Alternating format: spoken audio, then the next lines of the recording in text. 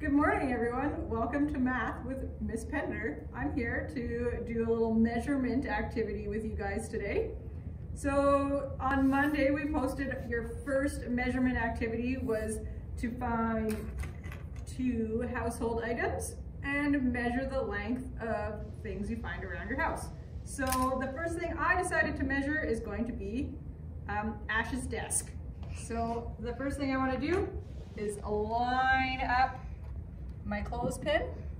So that's 1 clothespin, then I'm going to put my finger there. 2 clothespins, 3 clothespins, 4 clothespins, 5 clothespins, 6 clothespins, 7 and a quarter. Here's my stick. Oh, I better write this down so I don't forget. 7 clothespins. Let's write that down. Okay, ready? Sticks. 1, 2, 3 sticks.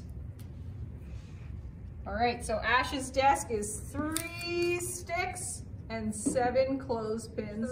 And I'll see you guys later.